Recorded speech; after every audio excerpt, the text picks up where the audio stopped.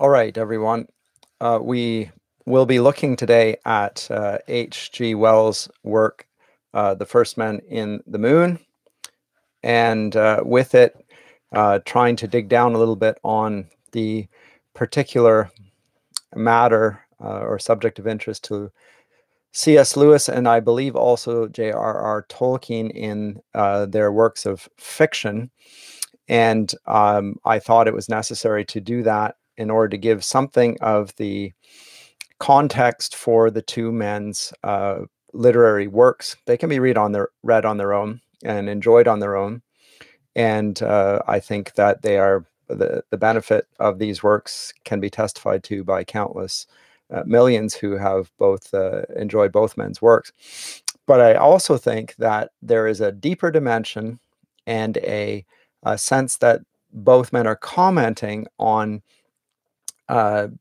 contemporary situations, contemporary life, in a way that is almost surprising, because in both cases, whether we're dealing with Lewis's Chronicles of Narnia, his sci-fi trilogy, his work, his so-called apologetic works, or even in some of his essays, and also with Tolkien's Lord of the Rings, his Silmarillion, his The Hobbit, his whole, I would say, his whole literary enterprise. There's a sense that they're not only dealing with worlds that they have imagined themselves and put on stage, as it were, in our imaginations, and allowed us to inhabit those worlds for a brief space of time to entertain us or to distract us or to delight us, but also they are engaging with modern life and its particular features.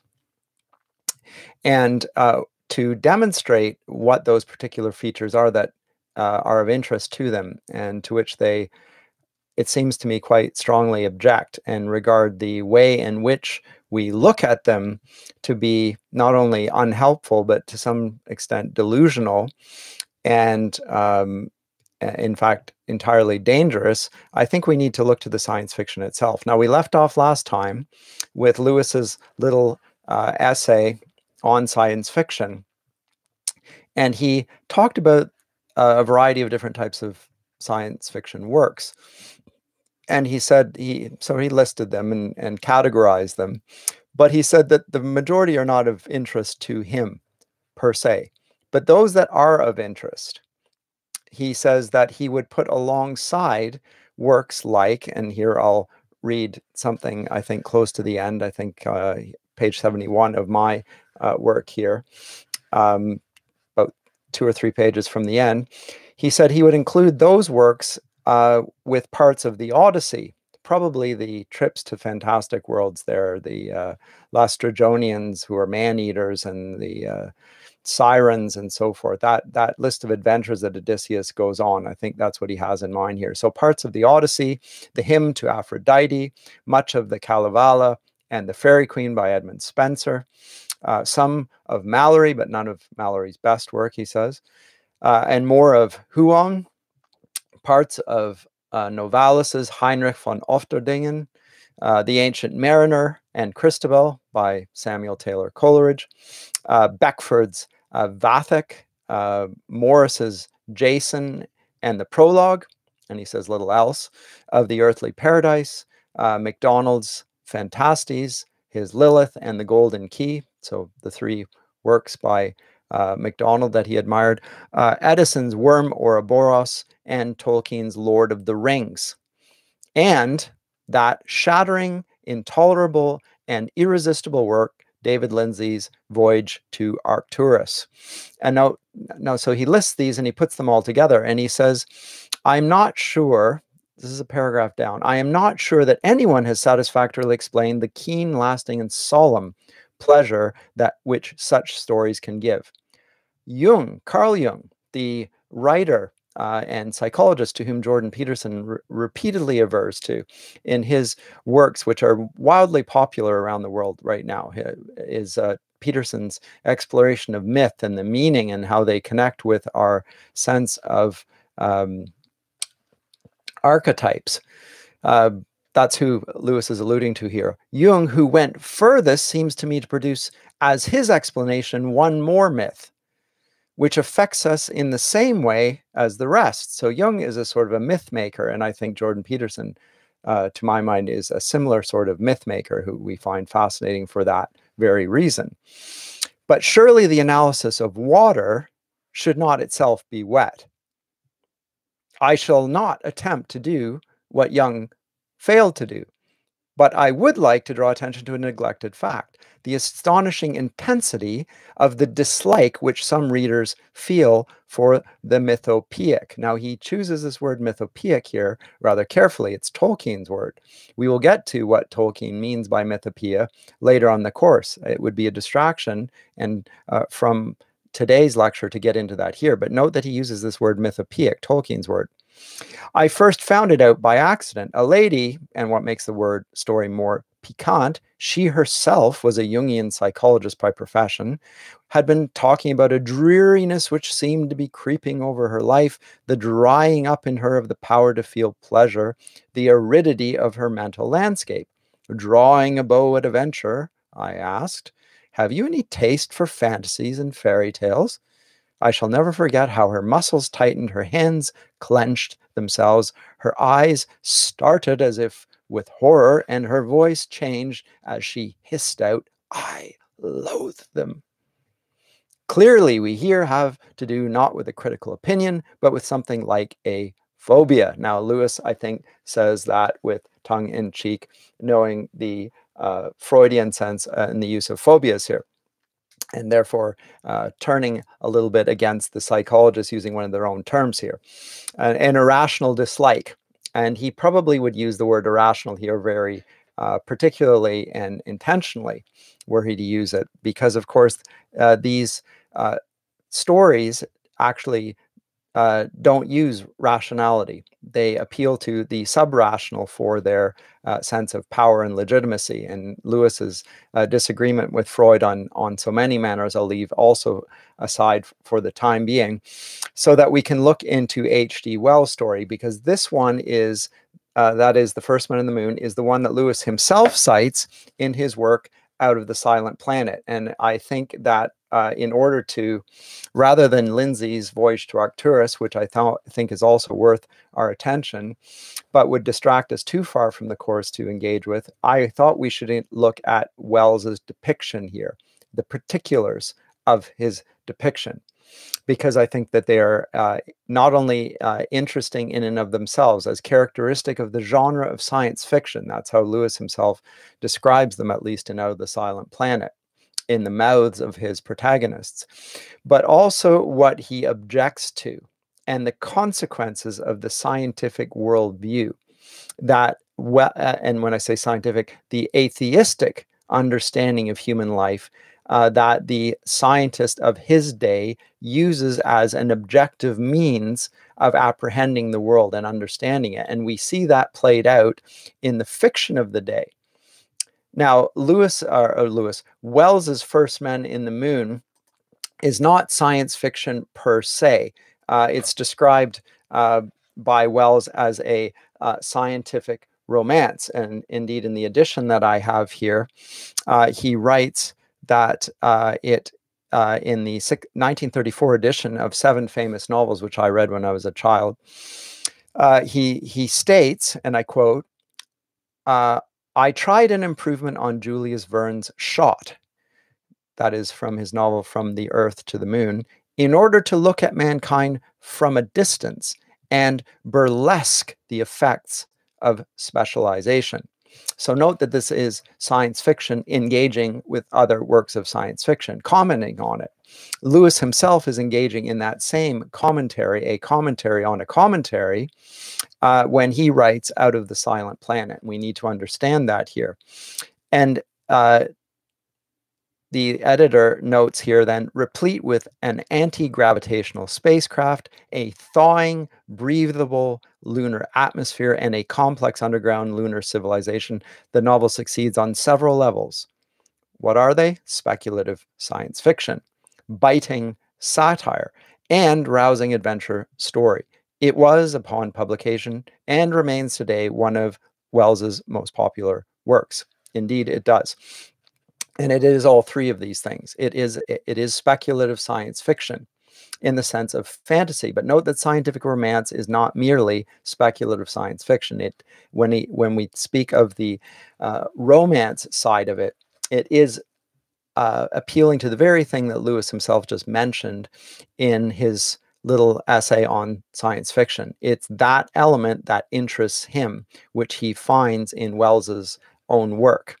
It is a scientific romance. Now, when we say scientific romance, we're dealing with fantasy, the very thing that the lady who was the Jungian psychologist proclaimed that she loathed. And that's very interesting. So those who are drawn to myth and the archetypal features of it can, at the one and the same time, loathe the thing or love the thing that they see in it. And that in itself is an interesting thing that Lewis himself will explore in his fiction. People are drawn to this very same thing, for two opposite motives. And those motives are further disambiguated in Lewis's work. When he comes to the four loves, for instance, he talks about how things which attract us can at the same time, if they're improperly understood, be apprehended for the way in which they don't draw us upwards towards heaven, but they draw us downwards towards what he describes as nothing far distant from hell. And so motivation here and intention is a part of the endeavor here, and interpretation. Now, I'll get to that matter of interpretation towards the end of the lecture here. I think it seems to me a very important thing. It's not just a matter of perspective, but of interpretation. That is something that we need to understand here. When I look at this work here, the work First Men in the Moon, I am not going to try and cover the entirety of that novel in one brief lecture. The purpose of this lecture is less to give a plot summary or engagement with this as a novel, as it is to furnish, as I say, the backdrop for the works of fiction that Lewis and Tolkien write, and how their fantasies differ from that of Wells. And to do that, we'll only focus on a few of the chapters in the book of particular interest to that. I will say a few words at the outset here about the general storyline here, because the general storyline is also replicated by Lewis in Out of the Silent Planet. So what is that story? Well, we have two protagonists in Wells's novel. On the one hand, we have a businessman who's the narrator. He's Mr. Bedford. On the other hand, we have an eccentric scientist, Mr. Cavor. And the two of them discover that the moon is inhabited by a sophisticated extraterrestrial civilization of creatures called Selenites. And these creatures exist under the moon's surface. The summary of the plot I'll leave to yourself. We see that at the outset. There's a simple plot, and it's relatively sparse in detail, and that's because it's largely irrelevant. It's just the machinery to get the story going. As I say, the narrator is the businessman, Bedford. He goes to write a play, so he's no ordinary businessman. He has financial difficulties. He goes to write a play, and there he hears really strange noises from his neighbor, who turns out to be Mr. Cavor. And he finds out that Cavor, this eccentric scientist, is developing a new material, which he calls rather unimaginatively, but also I would say rather pridefully, Cavorite. And Cavorite has the power to negate the force of gravity, so it can you can fly upwards on this. Now, when it is processed, it immediately flies into the sky. And it's Bedford who recognizes the potential of this thing, because Bedford is a practical man and one minded towards material wealth and so forth. So his gaze is downwards. Cavor's gaze is almost like his this invention, this material. His gaze is up. Bedford is the man who grounds things. Cavorite is the man that gets them off the ground. So Bedford sees the commercial possibilities here, and he said, and states more or less at the outset that he said that if we could produce this commercially, we could have enough wealth to work any sort of social revolution that we fancied. We might own and order the whole world. And this is a really telling response to this thing. He doesn't simply want to be wealthy. That will be the depiction that Lewis has of his businessman. He's merely interested in gold for the sake of wealth. Bedford is a little bit more admirable, or a little bit more diabolical in some ways, because he doesn't simply want wealth, he wants to bring about a social revolution. And what would that social revolution entail? It would entail that we might own and order the whole world. In other words, he would use that wealth in order to gain power over others. And Cavour, less interested in this, more of the scientific mindset, hits on the idea of a spaceship made of steel and lined with glass, and the glass would be made of cavorite. So when you pull the steel back to expose the glass, at that point, the cavorite does what it does, and it pulls you away from the Earth's gravity. And this would pull them outwards. And that's precisely what they then do. They build this spherical spacecraft, they journey to the moon and land there. And then we have described for us exactly what that experience is like. They experienced the sense of lostness and alienation. They experience and come to the first time to see some sort of creatures, which they call moon calves. This is in chapter 10. And then they see for the very first time the face of a selenite. And I think this is interesting in the light of Lewis's description of till we have faces, and the importance of faces, it seems to me. Now, this is not exactly expanded upon here in Wells's fiction, in part because he doesn't really see the significance of faces as a revelation of personhood. The prosopon of God, the faces of God. Remember that in the Christian faith, and it is of the greatest rapture to be able to see the face of God. And Paul, to some degree, alludes to this when he expostulates on what love is in 1 Corinthians chapter 13, and says, "For now we see as in a glass darkly, but then face to face," in reference to the earthly loves as compared to the greatest of all love, what Lewis elsewhere calls agape love, the love of God. But the two, when they get to the moon, have ideas of colonization. And there's a really interesting little snippet of dialogue that I want to read here before I get to the selenite's face. He says, and this is Bedford, "In some way that I have now forgotten, my mind was led back to projects of colonization. 'We must annex this moon,' I said. 'There must be no shilly-shally. This is part of the white man's burden. Cavour, we are satraps. Nempire Caesar never dreamt. In all the newspapers. Cavoricia, Bedfordetia, hic, limited, mean unlimited, practically.'" Certainly I was intoxicated. This reference to the white man's burden is a phrase that was used by Kipling in a famous poem, and referred to the context to some degree for Wells's fiction here, namely the colonization of Africa largely by the European powers. And the burden that he speaks of the white man is that of the advanced civilizations of the earth in their own eyes, and the burden to bring that civilization and the scientific worldview and the progress that attends it to the entirety of the planet. And with that mindset, they not only go into Africa, but also into areas of India and China and South America and so forth, other areas of the world.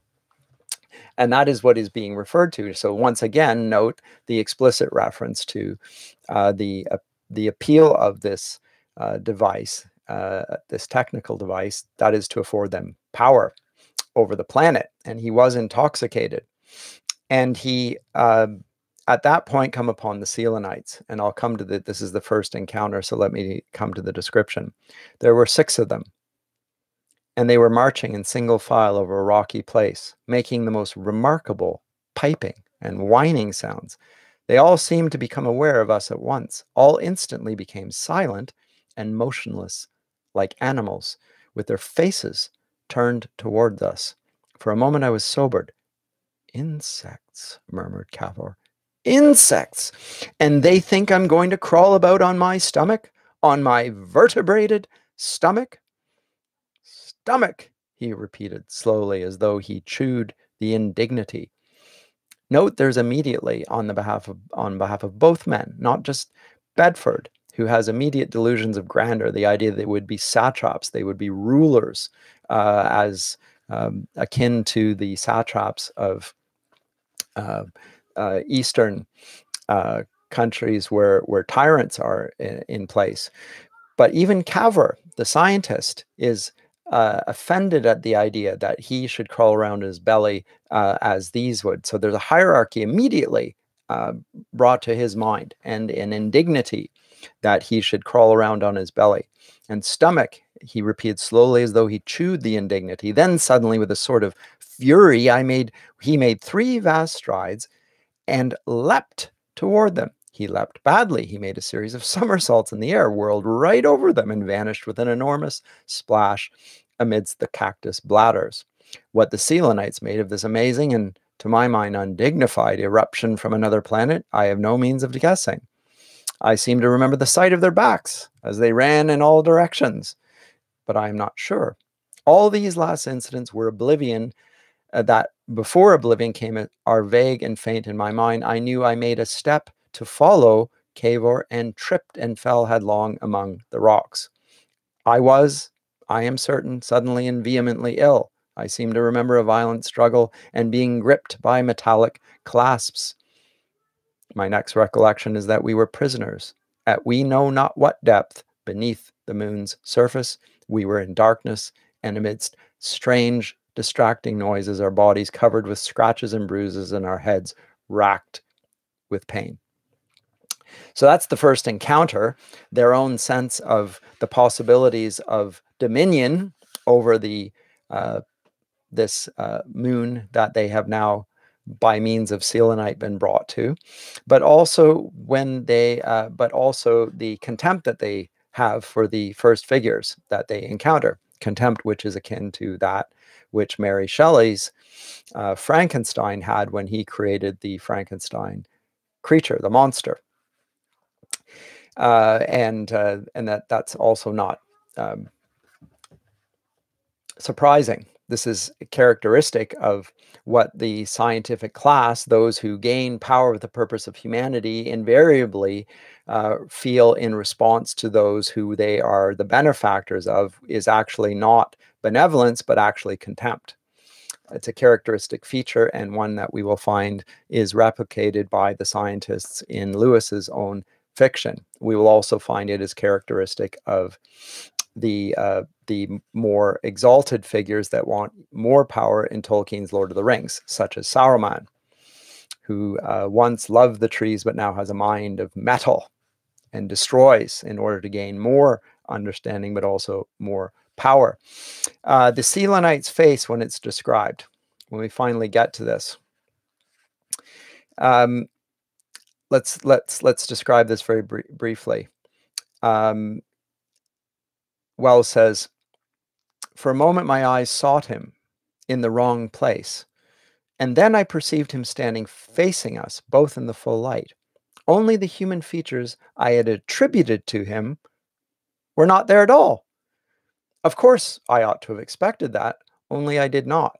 It came to me as an absolute, for a moment, an overwhelming shock. It seemed as though it wasn't a face, as though it must needs be a mask, a horror, a deformity that would presently be disavowed or explained. There was no nose, and the thing had bulging eyes at the side. In the silhouette, I had supposed they were ears. I have tried to draw one of these heads, but I cannot. There was a mouth, downwardly curved, like a human mouth, and a face that stared ferociously. The neck on which the head was poised was jointed in three places, almost like the short joints in the leg of a crab. The joints of the limbs I could not see because of the putty-like straps in which they were swathed and which formed the only clothing this being wore. At the time, my mind was taken up by the mad impossibility of the creature. I suppose he also was amazed, and with more reason, perhaps, for amazement than we. Only, confound him, he did not show it.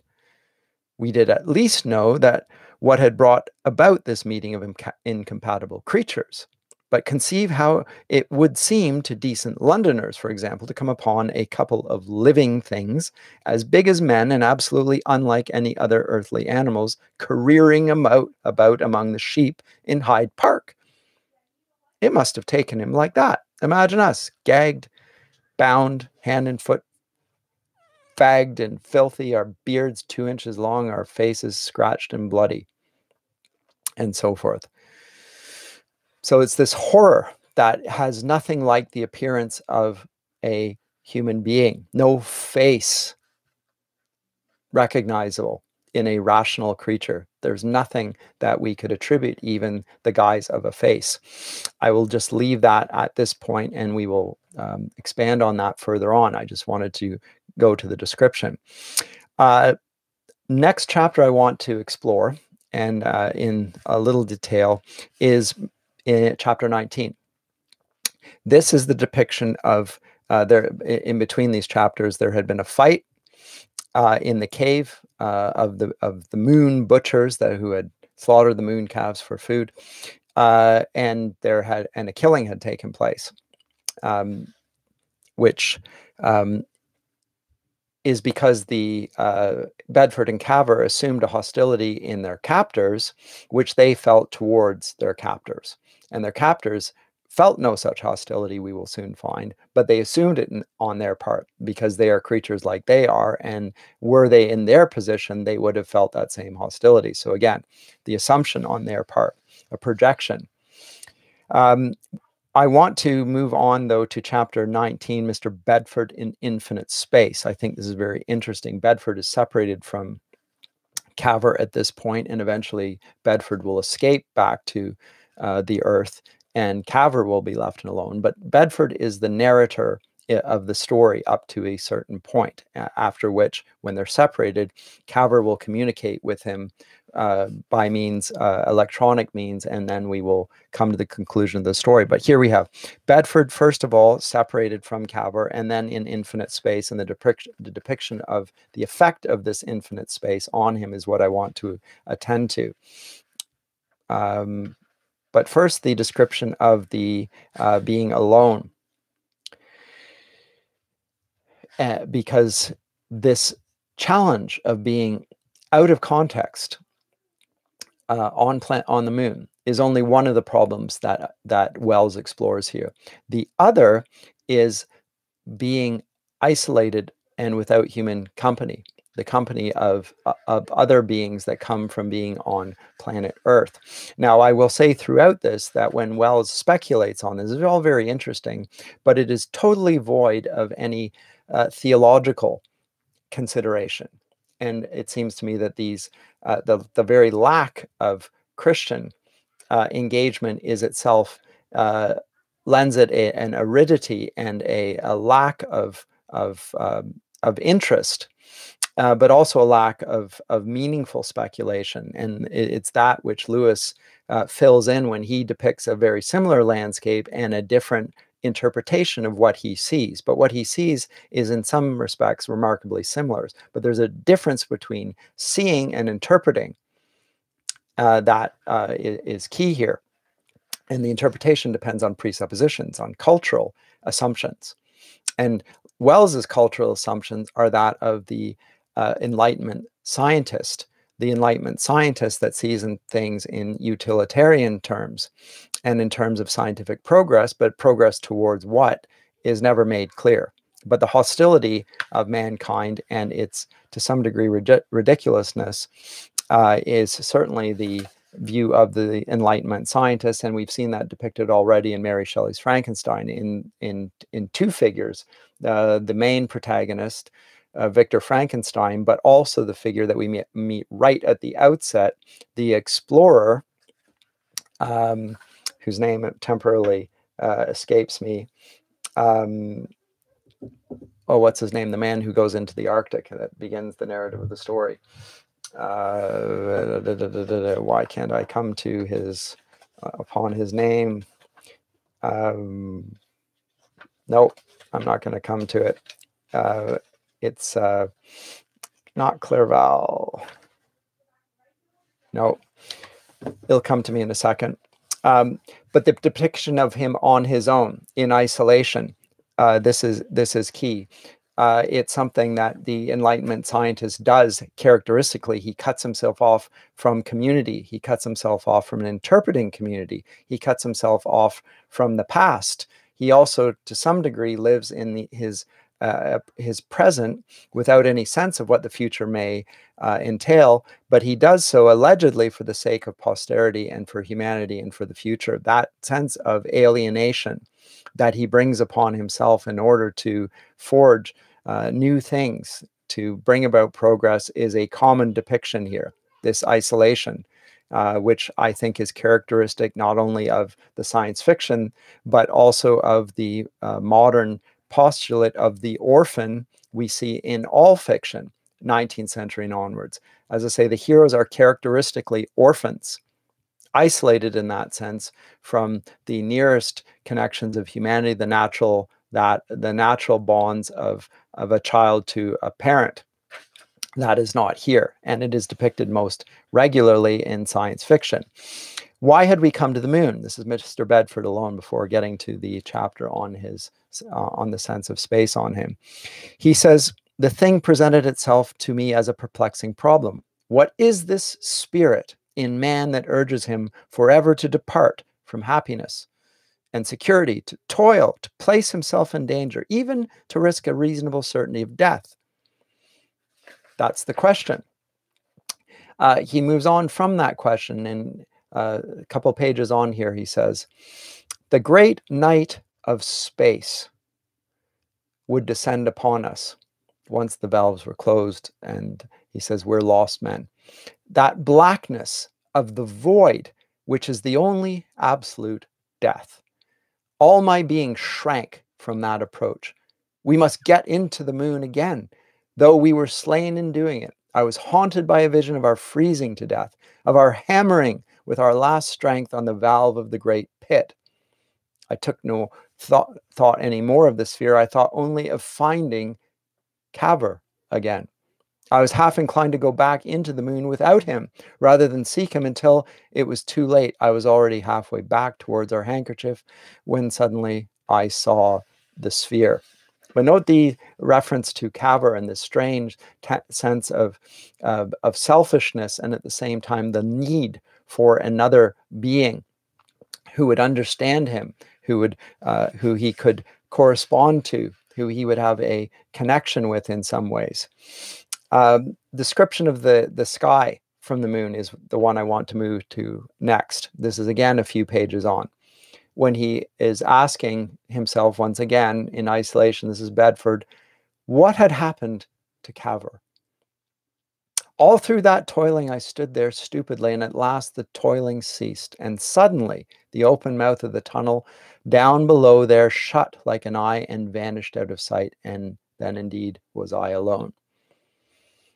And then it's the speculation that's of interest to me. "Over me, about me, closing in on me, embracing me, ever nearer, was the eternal. That which was before the beginning and that which triumphs over the end, that enormous void in which all light and life and being is but the thin and vanishing splendor of a falling star, the cold, the stillness, the silence, the infinite and final night of space. The sense of solitude and desolation became the sense of an overwhelming presence that stooped towards me and almost touched me. What is that sense? It's the sense of a void. It's of a nothingness. This sense of nothingness, which Blaise Pascal attributes to the terror of the night sky in his Pensées, the infinite spaces, that sense of void, of absence, of being, is that of the cosmology that I spoke of earlier in my reflections on the effect of the shift in Lewis's work away from the Ptolemaic cosmology towards the Copernican one. So one in which there is an infinite, the heavens are above us and all above us and relate to us and influence us. That cosmology has moved away to one in which we, rather in which the sun is at the center of the solar system and we are a planet revolving around it, no more meaningful than any other planet. And what lies outside the realm of planet Earth is portrayed not as a presence greater than ours, but of emptiness, of what we call space, a void, a nothingness. And it is from that there's a sense of God that is affected by this, not one of presence above us who influences us, a benign presence, but rather of a pure solitude, an emptiness. In romantic aesthetics, it's called the sublime, the presence of an absence that connotes power. That's what Wells is describing here in The Mouth of Bedford, that sense which he has on the moon of being utterly alone and there being a presence of nothingness. But it is present as a sense of presence, but it's received with horror. And finally, I said I wanted to get to Bedford in infinite space. Let me just do that. He says, and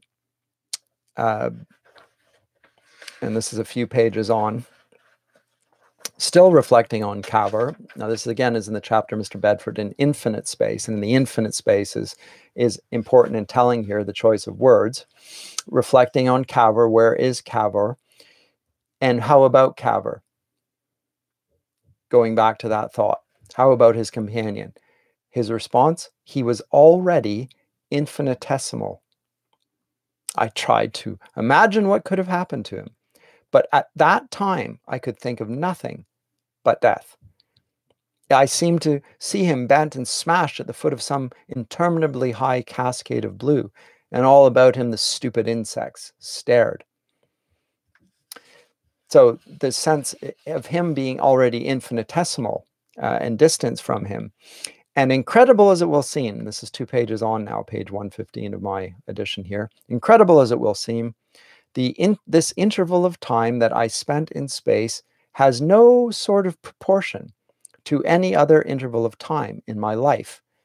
Sometimes it seemed as though I sat through immeasurable eternities, like some god upon a lotus leaf, reference to Buddha, and the nothingness that he reflects upon by turning his gaze inward.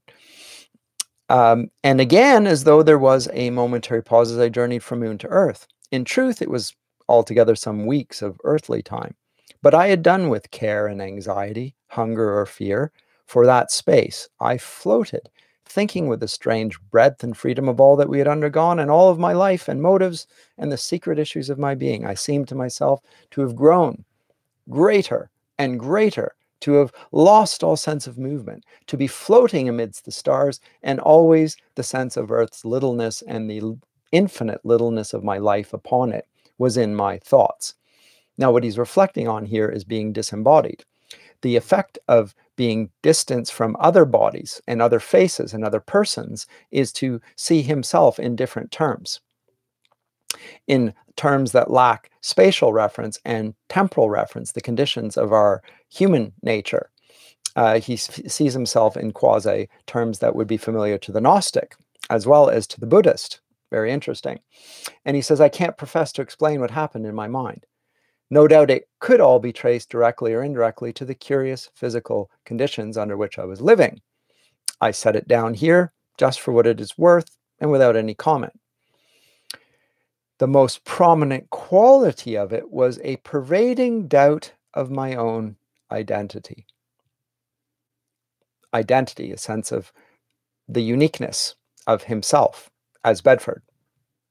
That is what has been lost here. His personhood. He doesn't call it personhood. That's a theological term.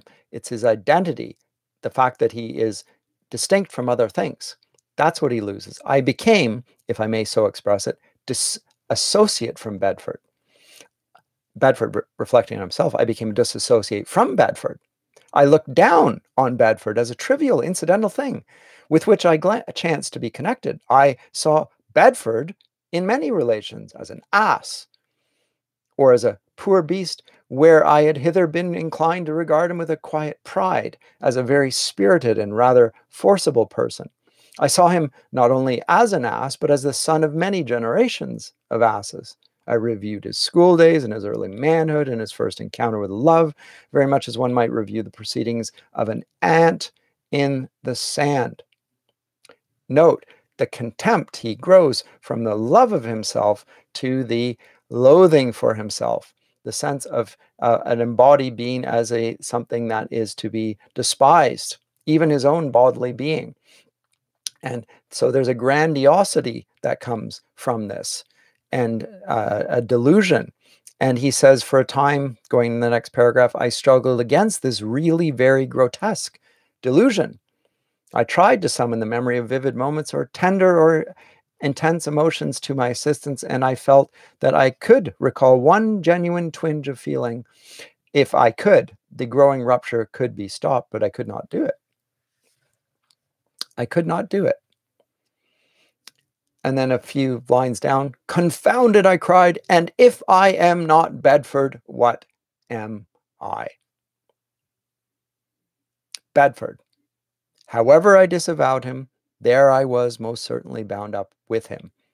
And I knew that wherever and whatever I might be, I must needs feel the stress of his desires and sympathize with all his joys and sorrows until his life should end. And with the dying of Bedford, what then?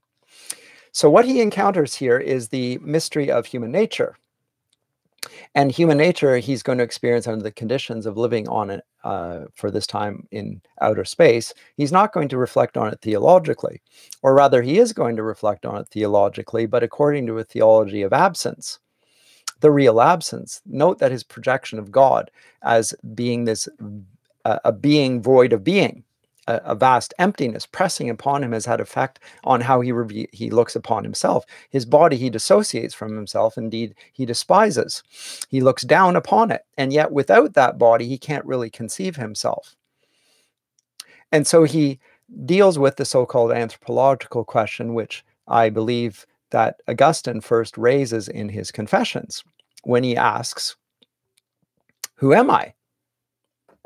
I realize that Socrates asked the same question, but Augustine comes to a rather different conclusion than Socrates does. Socrates, in answer to the question of the challenge from the Delphic oracle to know himself, gnothis auton, goes around and asks other people if they know more than he does, and he finds out that all he knows is that he knows nothing. And of course, what we find is that his knowledge of, or his claim to know nothing, makes him superior to those who claim to know something, namely those individuals around him whom we now call the sophists, those who claim to know a great deal but turn out to know very little. Augustine's answer is rather different. He says he does not know who he is, but God knows because he made him. And he says, I'm a question to myself. Quaestio mihi factus sum, the Latin rendering of the phrase in Augustine's Confession. He doesn't know who he is, but he says that God knows who he is because he created him. And so he will look to God for an answer to the riddle that he is to himself, the same riddle that Socrates had. But Socrates didn't come to an answer because he didn't come to God to reveal to him exactly who he is. And when he comes to God, he reveals to him that he is a beloved image bearer, does Augustine, and that he not only bears the image of God, but that God himself related to him by also taking on a human image and a human person, and by dying for him, etc. But that is wholly lacking in Wells's reflections on this profound question of who am I? Bedford's question. Who am I? He can't answer the question. He ends up despising himself. He can't interpret the answer. He can look at the problem, but he can't solve and answer the problem. And that's because he's both the subject of the problem and the object of the problem. So he can't get out of the hermeneutic circle, the riddle of who he is to himself. Augustine solves it by appealing to the one who made him and trusting that the answer revealed to him is one that is true. And he also knows that it is one that is not only true, but is beneficent towards him, because he finds out that God has in fact loved him and continues to love him. There is no such answer in Wells's fiction to be found. It will, however, be central to Lewis's engagement with these very same questions, the questions of human nature and rationality, and what it means to bear the image of God, and what love, the importance of love in human nature. And in relation to the entire cosmos, God loves everything and relates to them in terms of love. This is wholly lacking in Wells's depiction here. But note, it's interesting how Wells raises the question. So that was the chapter 19 that I reflected on. Let me move towards the end here, because I think these are the questions most pertinent here to our look at Lewis's Out of the Silent Planet, which we'll come to next. Chapters 23 and 24 and 25. So described in these terms. So 23 is the natural history of the Selenites. 24, we come to the presence of the grand lunar. And then finally, the last message that Cavor sent to the Earth. Now, in the interim between Bedford's reflection here, we have his return to the Earth. He goes back to Littlestone, and he communicates thereafter with Cavor, who was in fact not dead but captured. And we will hear something of what happens to Cavor through communications with another individual. But let me come to those chapters now. So these chapters are now related to Cavor and the natural history of the Selenites. It's page 137, chapter 23. And he comes, and interestingly, remember last time when Bedford was reflecting on himself, he thought of himself to be like an ant. When he described the ants, he spoke of it in a contemptible term, of the Selenites as ants, contemptibly. Now we're going to come back to, again, the depiction of the ant, and this is interesting to me in terms of how it's received and understood. And it says here, Bedford, reflecting on Cavor's dialogue, he does not mention the ant, but without his allusions, the ant is continually brought before my mind in its sleepless activity, its intelligence, its social organization, and more particularly the fact that it displays, in addition to the two forms, the male and the female, produced by almost all other animals, a great variety of sexless creatures. Workers, soldiers, and the like, differing from one another in structure, character, power, and use, and yet all members of the same species. And these Selenites are, of course, if only by reason of this widely extended adaptation, incomparably greater than ants. So what we have is a form of collective organization and collective will and collective mindset. There's a collectiveness. Ants were often admired in the ancient world by the Romans, even referred to for their industry in the book of Proverbs. But by the Romans, greatly admired for their unity of purpose and will and solidarity and so forth, and their willingness. But what we have here in the context of the modern world is the danger of collectivism and the dehumanizing effect of collectivism And I say this because this is not yet the era of totalitarian government in which Wells is writing, but it will become so come the days of Lewis and Tolkien. And they're not far down the road from this, only a few decades distant. The problem of collectivism in the modern technological state, which is part of the backdrop for the fictional novels of Lewis and Tolkien, and something we need to understand some of the inner workings of here. But he says these Selenites further are not merely colossally superior to ants, but, according to Cavor, colossally in intelligence, morality, and social wisdom higher than man. Now, this is the shocker.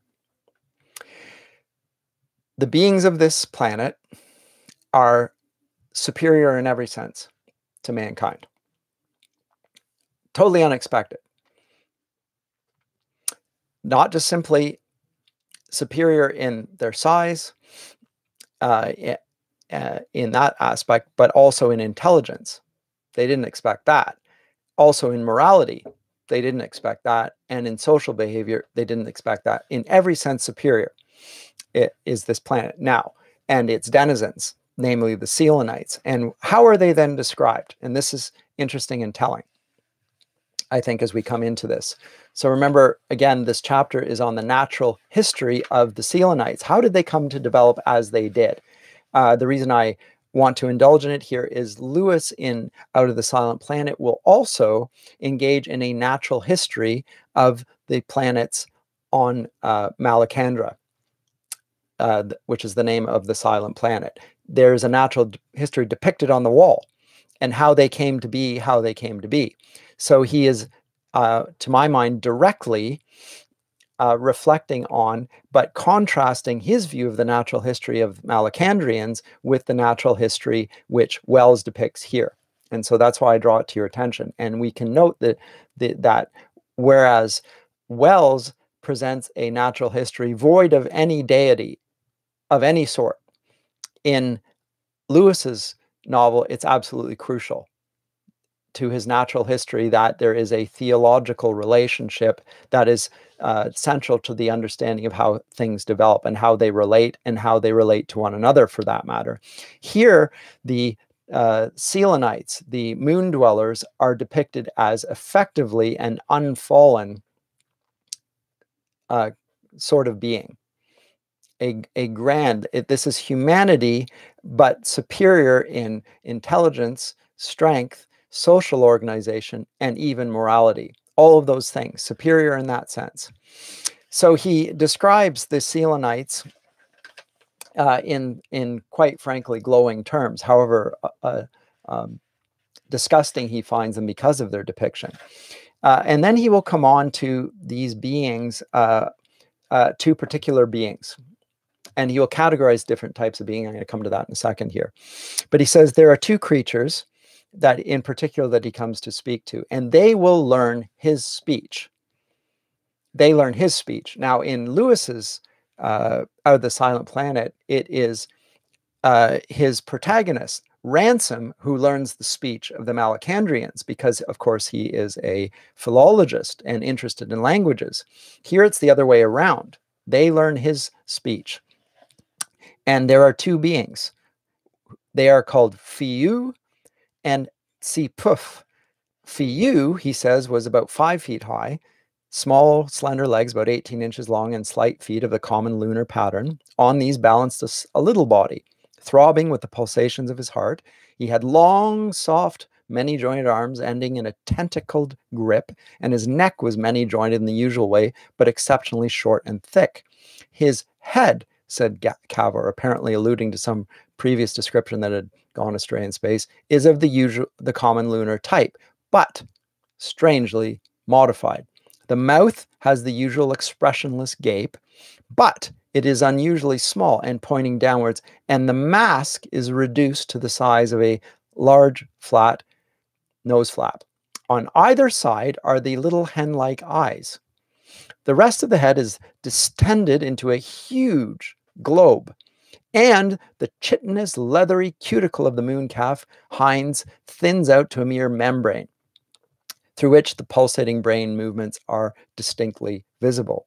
He is a creature, indeed, with a tremendously hypertrophied brain, and with the rest of his organism both relatively and absolutely dwarfed. In other words, he has an enormous head, or more particularly, an enormous brain, because there is no skull encompassing the brain. So there's just this gel, like this bulging mass of brain, and it's exposed. And Seepuff, it seems, was a similar insect, but his, in scare quotes, face was drawn out to a considerable length, and the brain hypertrophy being in different regions. His head was not round, but pear-shaped, with the stalk downward. There were also in Cavur's retinue litter carriers, etc., lopsided beings whose sole purpose is to carry these two brain boxes around, whose names are Fiyu and Seepuff. Now, Seepuff and Fiyu have different abilities. They are going to ascertain his language, but they have different skills there. And between the two of them, they master over 100 English nouns at their very first session. And subsequently, it seems, they brought an artist with them to assist with the works of explanation with sketches and diagrams, Cavur's drawings being rather crude. He was, says Cavur, a being with an active arm and an arresting eye. So rather than this enormous brain, he is this one arm. That's what has hypertrophied arm. This great arm here is there, and a particularly arresting, keen eye to pick up detail. And he seemed to draw with incredible swiftness. And he says, but it will interest only linguists and delay me too long to give the details of the intent parleys of which these were the beginning. And indeed, I am very much in doubt I could give anything like that. And they have problems then when they come to abstract nouns, prepositions, and hackneyed forms of speech, which we often use on Earth, he says. And he said, indeed, these difficulties were insurmountable until to the sixth lesson came a fourth assistant, a being with a huge football-shaped head whose forte was clearly the pursuit of intricate analogy. So hackneyed phrases are in fact analogies upon analogies and analogies, and the connection between them lost. And he entered in a preoccupied manner, stumbling against a stool, and he is the end who comes up with explaining with the other aspects of language that the others had not been able to ascertain. And towards the conclusion, it was told to Seepuff, T-S-I, puff, in order that it might be remembered. And then Seepuff was ever the arsenal for the facts. And then we advanced again. So Seepuff is there to remember things. And that's his particular gift, is he is a repository of information. He's a sort of an encyclopedia. He is that sort of figure. And what they also determine through this use of language is the moral nature of man. That's revealed by Cavur here, and here's the explanation. He, if I may, draw, eat little, drink little, draw, love draw, no other thing, hate all who not draw like him, angry, hate all who draw like him better, hate most people, hate all those who think not all world for to draw, angry, all things mean nothing to him, only draw, he like you, if you understand, new thing to draw. Ugly, striking, eh? He, turning to the creature called Seepuff, love remember words, remember wonderful more than any. Think no, draw no, remember. Say, here he referred to the gifted assistant for word, histories, all things, he hear once, say ever.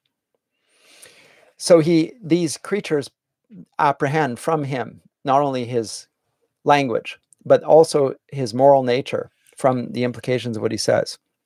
And then Cavur describes the moon dwellers. And it's interesting to see not only what they get from him, but what he's getting from them. And what is he getting from them? In the moon, says Cavur, every citizen knows his place. He is born to that place, and the elaborate discipline of training and education and surgery he undergoes fits him at last so completely to it that he has neither ideas nor organs nor any purpose beyond it. Why should he? Fiyu would ask. So there's a perfection in the social organization, and it's a perfection that comes about as a result of training, education, and surgery. Note the third phrase here, surgery. There's a modification of these beings so that they develop in ways that are helped on evolution, on the evolutionary manner by means of intervention from others. They are purpose driven, and they all relate to one another. And what is lacking, among other things, is laughter. The faculty of laughter, it says, save for the sudden discovery of some paradox, is lost to him. His deepest emotion is the evolution of a novel computation, and so he attains his end. And so there are different types of beings, and there are three types of beings that he will then describes. And these three classes are interesting. Interesting because it is Wells that, or rather Cavor, speaking on behalf of Wells, because I think Cavor, being of the scientific bent and being admirable as such to Wells, reflects the view of the modern scientific world. There are three types of individuals who have these enormous brains. So again, there's a categorization and a specialization that go with this, and a hierarchy. And let me describe this here. These beings with big heads to whom the intellectual labors fall form a sort of aristocracy in this strange society. And at the head of them, quintessential of the moon, is that marvelous, gigantic ganglion, the grand lunar, into whose presence I am finally to come. The unlimited development of the minds of the intellectual class is rendered possible by the absence in the lunar anatomy of bony skull, because that's an impediment to the growth of the brain. So the brains just keep on growing larger and larger, and the grand lunar has a head meters across. When I say the head, I mean the brain. And it's not without reason that Lewis, in the third installment of the scientific trilogy, in That Hideous Strength, the aim is to, there's a disembodied brain. And the aim is to expand the brain. And so there's a materialism inherent in this, and a reductionism of human nature to the brain and away from rationality. And that's one of the many themes that underlies this. What exactly is rationality? In the scientific Wellesian view of rationality, it's this disembodied reasoning that seeks to be disembodied and to some degree desires it and the power that comes with it. And on the other hand, loathes everything related to the embodiment of human nature, including his fellow creatures. That dynamic is explored even in Wells. Lewis depicts it as a malign and terrible consequence. Even Wells does to some degree, but he offers no alternative because, again, he has no Christian worldview with which to understand human nature as a being that bears the image of God and is moved by love, chiefly the love of God. But what three main classes are there? Well, there are three main classes of these intellectuals, and they differ in influence and respect. The first are the administrators, the chief, of whom Fiyu was one. Selenites of considerable initiative and versatility, responsible for a certain cubic content of the moon's bulk. Secondly, the experts, like the football-headed thinkers who are trained to perform certain special operations. And then finally, below them all, the erudite, who are repositories of knowledge. To this latter class belongs Tsi Puff. So Fiyu was one of the administrators, so he was much higher up in the hierarchy. And he was the expert, or the professor of terrestrial languages. So note, the erudite, the knowledge bearers, are not the highest in that. The highest are the administrators, those who have power. And they use the experts to draw upon the knowledge bearers. Now, note this inversion here and the relation of knowledge to power. The administrators who exercise the power have power over even knowledge. And this idea that knowledge is power, so says Francis Bacon, and the idea of Baconian science to gain power over nature is here represented in the depiction of the hierarchy of the intellectual aristocracy on planet Moon. Because here they're gaining power over nature, not on the basis of knowledge, but on the basis of pure power. And yet it is said that this is an entirely ordered and socially superior and morally superior society to ours because of the acceptance of this hierarchy. So the erudite are, yes, they're in the intellectuals, but they are in their place. Even though they have knowledge, they actually exercise no power. And to this latter class belongs Seepuff, the first lunar professor of terrestrial languages. With regard to these latter, it is a curious little thing to note that the unlimited growth of the lunar brain has rendered unnecessary the invention of all those mechanical aids to brain work which have distinguished the career of man. There are no books, no records of any sort, no libraries, no inscriptions. All knowledge is stored in distended brains, much as the honey ants of Texas store honey in their distended abdomens. The lunar Somerset House and the lunar British Museum Library are collections of living brains. In our day, the corollary to this would be the internet. The collective consciousness of mankind put in bits of information on the internet. And then the less specialized administrators, they fall into place and so forth. And these are served by beings of bodily sorts that carry them around and live and obey for that sole purpose. And in part, apart from their controlling intelligence, he says, these subordinates are as inert and helpless as umbrellas in a stand. They exist only in relation to the orders they have to obey, the duties they have to perform. Now, what can we do with Wells's depiction here of the administrative state as it arises in the 20th century and the bureaucracy that comes with it? It's, I would say, it's a proleptic anticipation of what will become a horror in the 20th century, the Kafkaesque bureaucracy, which often, for all its pretensions to do things that are good, often does very maladroit and indeed awful things. But that's in the attempt to replicate what is happening here on the Selenite planet, and for the intelligentsia, the administrators, to do exactly and order society in the same collectivist way in accordance with this hierarchy that we now impose on human nature. And with this, there's a transhumanism as well, which is a dimension of Lewis's fiction that I want to get into in just a second, or rather later in the course. He says, the bulk of these insects, however, who go to and fro among the spiral ways, who fill the ascending balloons and drop past me, clinging to the flimsy parachutes, are, I gather, of the operative class, machine hands. Indeed, some of these are, in actual fact, it is no figure of speech. And so some of them have not only developed naturally that way, they have been bred and through technology, they have been adapted to the purpose for which their masters have bred them as well.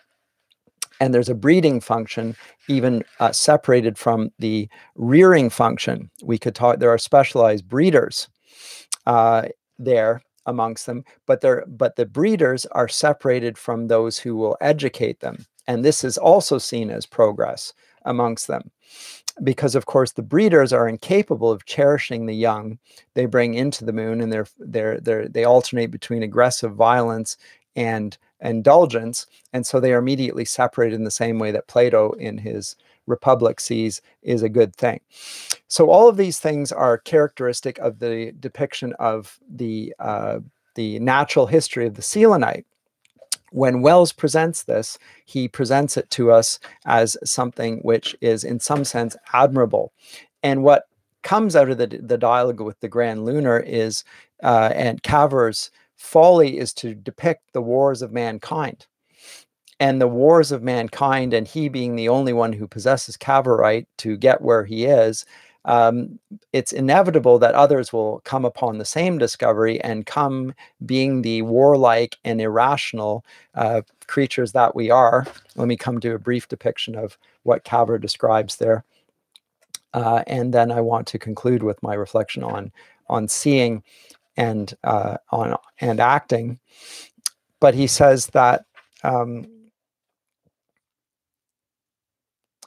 the natural history of mankind he gives as man originally begun their homes in caves, and that they were now taking their railways and many establishments beneath the surface. And the Grand Lunar inquired about the interior of our globe, which apparently we have no interest in. While we want to explore space, we have no interest in exploring the interior of the Earth. And I understood the Grand Lunar to ask why I had come to the moon, seeing we'd scarcely touched our own planet, and he doesn't care too much for the explanation. Then he talks about lions and tigers, but the fact that they haven't been domesticated, which the Grand Lunar finds extraordinary. And then he comes to human government and the depiction of that, and the contrast with the order of the Selenite society is plain. And for all sorts of work, you have the same sort of men, says the Grand Lunar, but who thinks, who governs? I gave him an outline of the democratic method. When I had done, he ordered cooling sprays upon his brow, and then he requested me to repeat my explanation, conceiving something had miscarried. Do they not do different things then? Said Fiu. Some, I admitted, were thinkers, and some officials, some hunted, some were mechanics, some artists, some toilers, but all rule, I said. And have they not different shapes to fit them to their different duties? None that you can see, I said, except perhaps their clothes. Their minds perhaps differ a little, I reflected. Their minds must differ a great deal, said the Grand Lunar, or would all not want to do the same things? Indeed. And in order to bring myself into closer harmony with his preconceptions, I said that his surmise was right. So Cavor is trying to pander to him. Perhaps if one could see the minds and souls of men, they would be as varied and unequal as the Selenites. There were great men and small men, men who could reach out for the far and wide, and men who could go swiftly, noisy, trumpet-minded men, and men who could remember without thinking. He interrupted me. But you said all men rule, he pressed. To a certain extent, I said, and made, I fear, a denser fog with my explanation. He reached out to a salient fact. Do you mean, he asked, that there is no grand earthly? Now, at this point, Lewis, or any thinker from a previous period, would speak in reference to God. Not as a grand earthly, but as the ruler over what happens on earth. That is not the explanation that Cavor goes to. He simply says there is none. I thought of several people, but assured him finally there was none. I explained that such autocrats and emperors as we had tried upon the earth had usually ended in drink or vice or violence, and that the large and influential section of the people of the earth to which I belonged, the Anglo-Saxons, did not mean to try that sort of thing again, at which the Grand Lunar was even more amazed. But how do you keep even such wisdom as you have? He asked. And I explained to him the way we helped our limited with libraries of books, etc., and science and united labors of keeping things extrinsic to us and so forth, rather than through memory.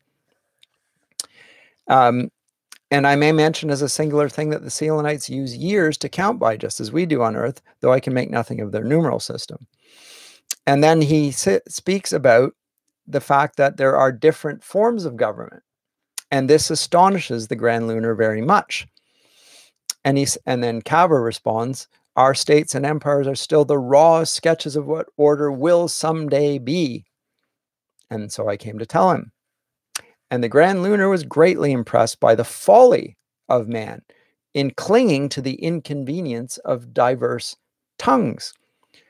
They want to communicate, and yet not to communicate, he said. And then for a long time, he questioned me closely concerning war. So note the Grand Lunar sees the diversity of tongues as simply an irrational impediment, as a tribalism of sorts. A Christian would appeal to a different explanation for the diversity of tongues and the goodness therein. as well as acknowledging the impediment thereof. But we'd have to appeal to the story of the Tower of Babel and the scattering of the powers of the earth, and why God has done this to frustrate the malignity of mankind, for him to become as a god, that they would do such terrible things given the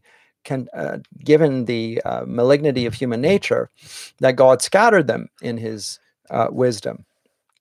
But we will find that there is a pressure exactly to do this, because of course it is an impediment to communication.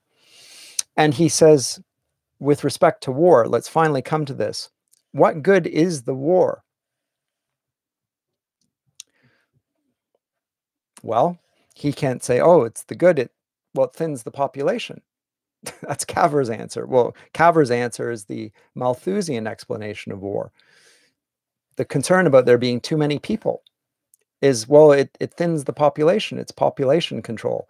It keeps us down. So in other words, human beings regard fellow human beings as a bacteria upon the earth, effectively, an intruder.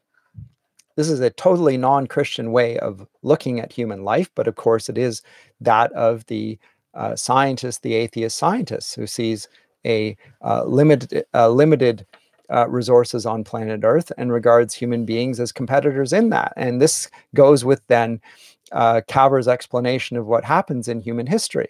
What does he says? What does he say? I told him the story of earthly war.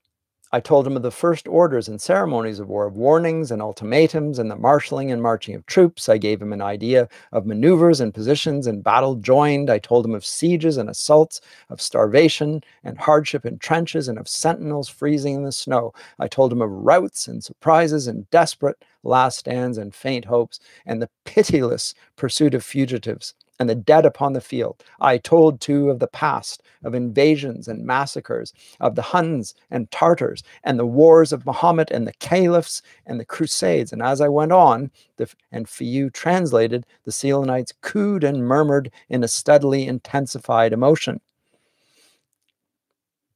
And Fiyu interjects in all this and says, but surely they do not like it.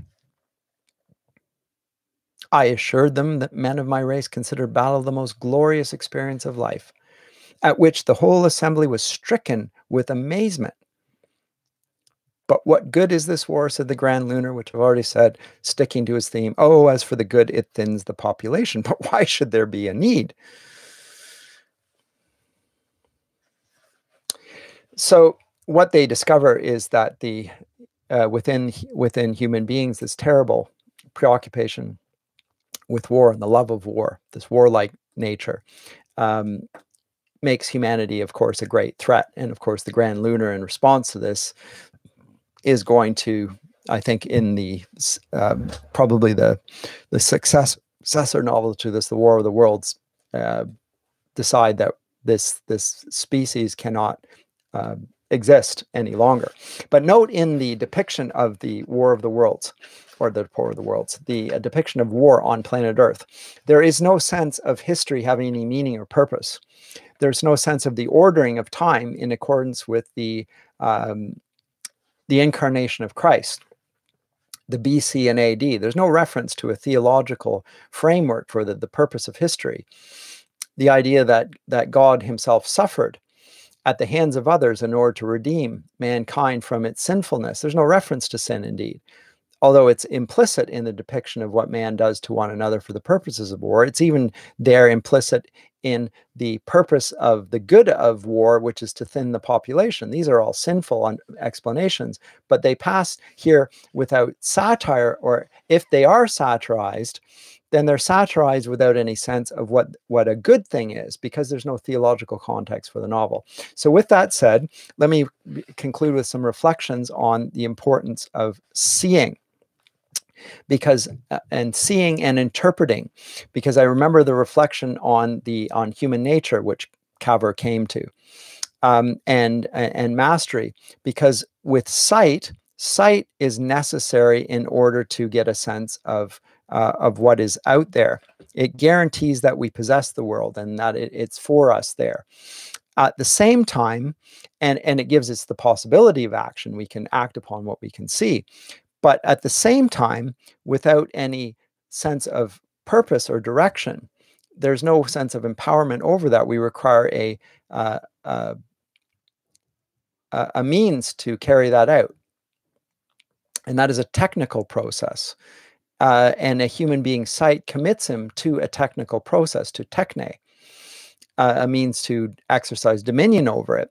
And the visual image points the totality of life to a world in which we are the masters and also the subjects in that world. And all techniques involve this sort of visualization of this. Sight is the organ of efficiency, in other words, but images themselves give way to the needs for interpretation. We have to interpret the reality that we see and explain it for ourselves. Now, the explanation that Wells has provided here is simply power for the sake of power, more or less. It's power without morality or purpose. It's power without any sense of unity. That's not the explanation that Lewis will give to this state of affairs that Wells is describing. Lewis will give a theological framework for understanding things and will interpret it rather differently in accordance with his understanding of not only God and his nature, but of human nature in relation to it as a being that has rebelled against God and is in discord with him, but at the same time who is loved by God and who God has given his son to redeem and exists in a loving relationship, and a loving relationship that can mean great fruitfulness and resolution from this problem of discord and war that Wells ably depicts. But with that, I will leave off and we'll pick it up next time. Thank you.